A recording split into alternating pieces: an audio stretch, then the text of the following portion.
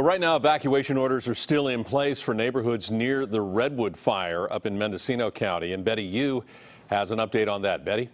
That's right, Ken. The fire west of the Mendocino National Forest has already killed one person and seriously injured two. Here are the evacuation orders for you at this hour. New tonight, Van Arsdale residents in Potter Valley are being evacuated. Other areas under orders: Pine Mountain to Berry Creek, then down Camp Wente and East Side Creek.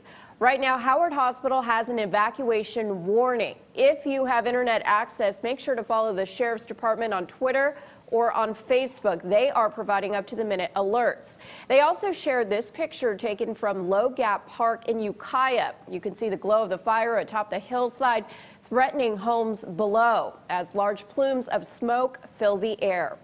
If you have evacuated from the area, there is a shelter set up at Ukiah High School. And even if you aren't under a mandatory evacuation, you should be prepared to leave at any moment.